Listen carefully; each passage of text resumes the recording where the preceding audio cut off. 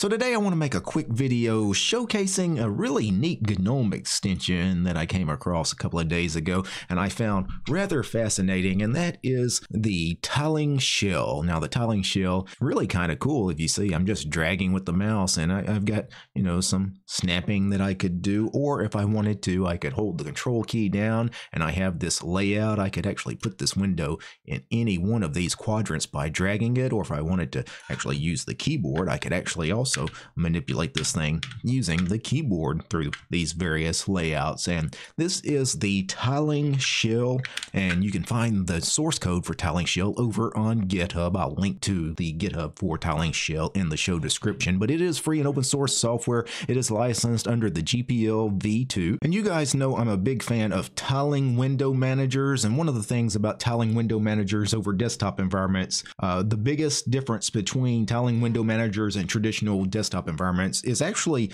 not necessarily window tiling. It's actually how tiling window managers handle workspaces that really separates them from traditional desktop environments like GNOME and KDE Plasma. And so when you add one of these tiling shell assistants, these tiling plugins to something like GNOME or Plasma, and I've tried several of these, they do add some tiling functionality, but it never replicates the workspace functionality that you get on a traditional tiling window manager, which I think is the real downside. Like if you're somebody that actually likes tiling window managers, then something like this is not going to satisfy you. You'd much rather use a proper tiling window manager or something like, I don't know, Xmonad or Qtile or Awesome or Sway or whatever it is you want to use. But if you like a traditional desktop environment, you're used to floating window managers and you want to dabble a little bit with tiling functionality, then enabling a plugin like the tiling shell makes sense. Now, when you install tiling shell here on Ubuntu, I'm using Ubuntu 24.04 today for this video, you can see you get an indicator here. So this indicator tells you what layout you're currently on. You can see I can actually choose between these four layouts. These four layouts, by the way, are four default layouts that ship out of the box. If you want to, you can edit the layouts. You can actually create your own new layout if you want. You can see by left clicking or right clicking, I can actually go ahead and create my own tiling layout, if you will. But for me, I kind of like the originals here, so I'm just going to cancel adding a new layout. If you want to play around with some of the settings for tiling shell, you need a tool like the GNOME Extensions Manager. And if you go into Extensions Manager, you can see tiling shell here and hit the little cogwheel for the settings, and you can play around with the inner gaps, the outer gaps. You can turn on and off the indicator too. If you don't actually need to see the indicator, you can turn the indicator off. For me, I like having the indicator on. And for the most part, these settings here are all the defaults. I haven't changed much. You have key bindings using Control or Alt for your modifier keys, and you also have key bindings down here that by default we're using the super key. So you could do super and the arrow keys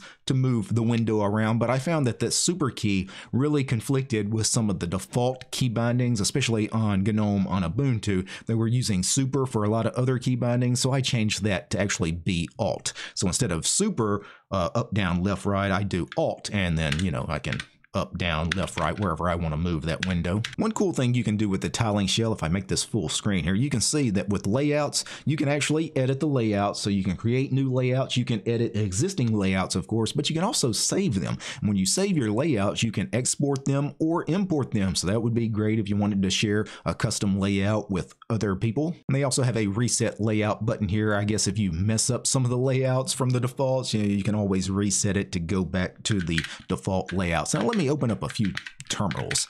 Let's go ahead and play a little bit with the tiling functionality. So I'm just going to do the Alt and the arrow key bindings that I've already got set up. So if I just do Alt and then right 2 times, it will take that window first to the center pane and then finally over to the left pane. If I wanted to move that window down, I could do Alt down as well to get it into that spot.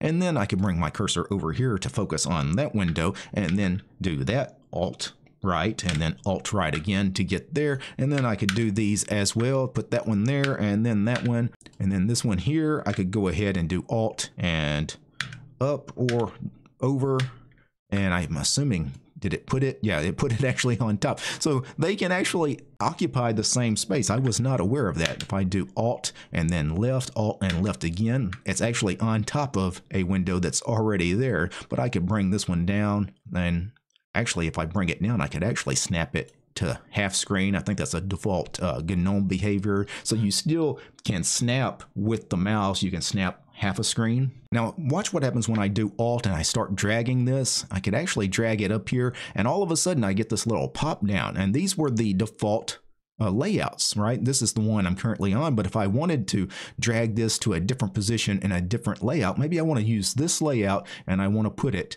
in that like 1/3 left hand pane, I can do that. So that's actually some really neat functionality. Again, that's not necessarily a proper tiling window manager per se, but for those of you, again, using GNOME and you want something a little bit more flexible and customizable than your traditional floating windows, I think Tiling Shell makes a lot of sense. Now, before I go, I need to thank a few special people. I need to thank the producers of this episode: Matt, James, Steve, Armor Dragon, Darloff, Daedalus, GDR, George, Lee, Matthew, Mythos, Urjan, Paul, Peace Archer, Fedora, Realities for Less, Red Prophet, Roland, Solastri, Tenrin, More Gentoo, and Ubuntu, and Willie. These guys, my highest tiered patrons over on Patreon. Without these guys, this episode about the GNOME extension, the Tiling Shell, it wouldn't have been possible. The show is also brought to you by each and every one of these fine ladies and gentlemen.